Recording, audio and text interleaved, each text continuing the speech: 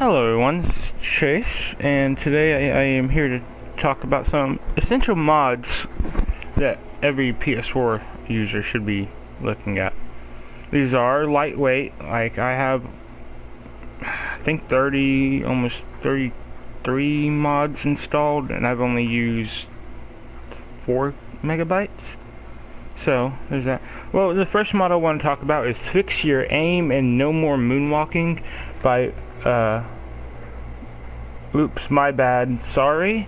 And what this mod does is basically when you use your bow, oops, sorry, and you're trying to hit a farther away target, sometimes if they knew you're about to shoot them, they would moonwalk out of the way, and it was really annoying. And also, it fixes your aim in third person, so wherever you're aiming is going to hit. Of course, the gravity of the arrow still affects, so you do need to aim a little higher. I'll show you just a second. Get this guard. See, okay, he's gonna go over there, and I'm gonna switch back into first person.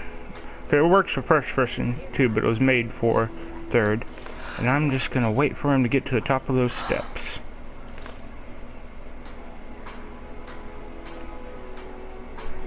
Okay, I'll show you. As soon as he... Oh, he didn't go to the top of the steps. Okay, sorry. We'll get this preacher lady down here. Who sees me?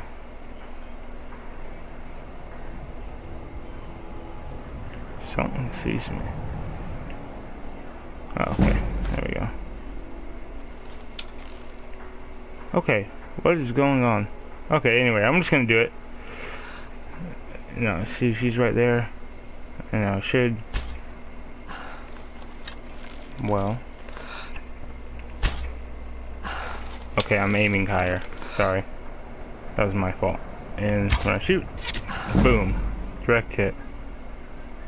No muss. No fuss. Okay. And now we escape.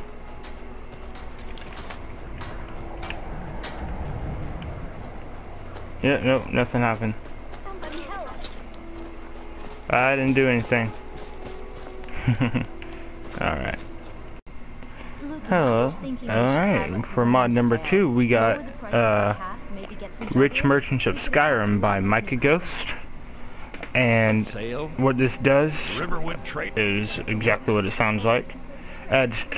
Makes it where all major vendors have 10,000 starting gold, and all like shack shops have 5,000, which this is really useful.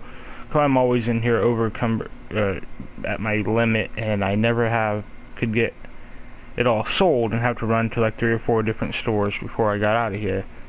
Yeah, so this is a really good mod in my opinion. All these mods that I'm showing are, of course, extremely lightweight. I think this one is maybe 2 kilobytes, I think. I'll have to look at it again. Alright, so let's move on to the next mod. Alright, and the next mod on our list will be,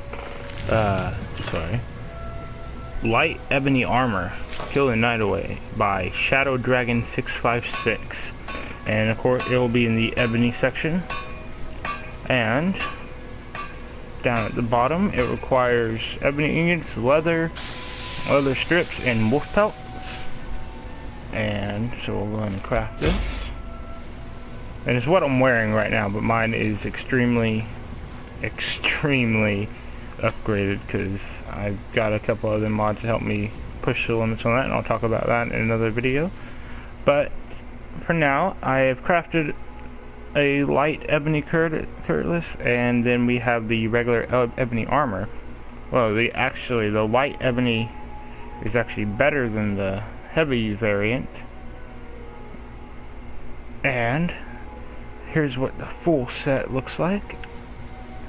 It's got a hood instead of a helmet, and it actually looks pretty nice. I thought it actually tricked me at first, and I actually did think it was an original model. Well, I mean, that someone built, but of course no custom assets, so Notice it is actually the ebony armor, maybe slightly recolored and shrunk down. I like the way it looks, and it doesn't weigh too much. Let's see. It weighs more than half of the. It weighs less than the ebony armor by about half, and it does better protection. So people who want to use a light armor build and have good protection, light ebony curt, this is the way to go. Alright, now let's move on to the next mod.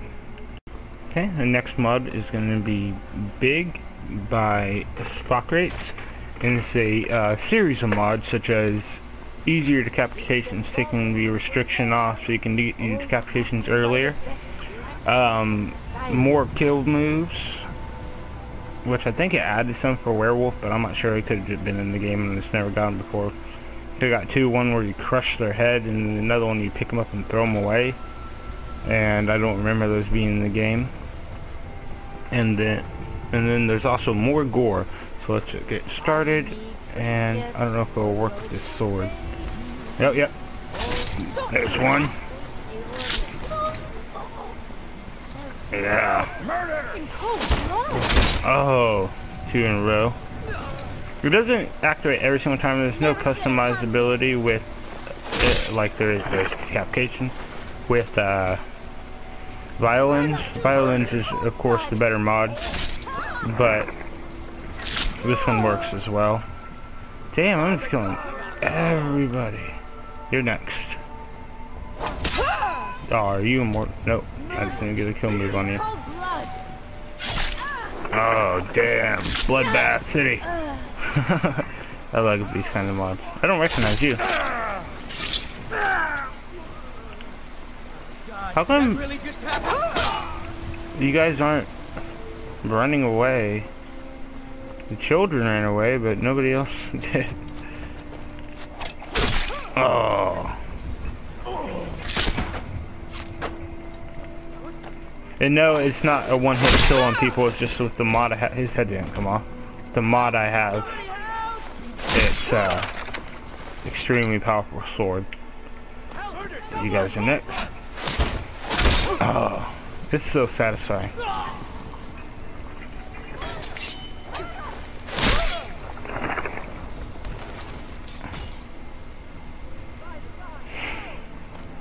See if I can kill everybody outside. Where are all the guards? What are they doing? Like, no one is really attacking me. Kill that cow. Oh, your head was supposed to come off too. I guess if they have a helmet for some reason, no, because those other guys come off. The white one's guards' helmets won't come off. Why are you running? Where are you going? Oh, you're immortal. Are you immortal? No. I had to East March, huh? Oh, there's my daughter. Just watching me kill people. Alright. Yep, so there's Big. On to the next mod. Okay, our next mod is Water and Terrain Enhanced Redux by Sparrow Prince. And basically what it does is it makes the little waves you would see in like lakes and rivers more subtle, is my major takeaway from it, and it just looks a lot cleaner and crisper, and I'm actually really enjoying this mod. I never looked at what it looks like underwater. It's kinda but I still enjoy this mod. It is also very lightweight, which all these mods I will be naming off for today. So just more immersion and make it look a lot nicer for you. And that's this mod. Moving on to the next. Alright, and this next mod, next two mods actually, make helmets optional by Catcher 12. And basically what that does is, if I did not like the helmet for the set, and I had all the perks and the bonuses that let me, if I'm wearing a complete set, it increases the armor rating. Well, if I took the helmet off, I'd still get the bonus. Of course, I'd get even more if I wore the hood, but it's not optional. And I could wear any type of helmet or hood with it and still get the bonus for that set. So it's actually a really good, really lightweight mod. I believe this one was only 500 bytes, not even kilobytes. So, because I don't like wearing my helmet when I'm in conversation, so I have it favorited so I could just target it. Oh, I thought I did. Yeah, I do. So I can just toggle it off before I talk to somebody. I don't know. That's the way I like to play it. But it is very lightweight, and I really enjoy this mod. And the next mod we got is another great mod because I'm always getting over encumbered because of this. And if we go into our miscellaneous here, this is Weightless Dragon Bones and Scales by JP Monida. Sorry if I pronounced that wrong, but it does exactly what it says it does. It makes these weightless. So now you can run around killing dragons, picking up the dragon bones and scales, and not having to worry about it over encumbering you. And I think this mod was around 500 bytes as well. So it's a great mod. I really am enjoying it. It helps me out a lot.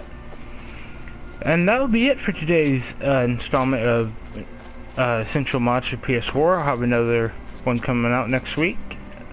Some more what I think are essential. Of course, this is just my opinion. And if you agree, go ahead and hit like and comment and subscribe, and I'll see you guys next time.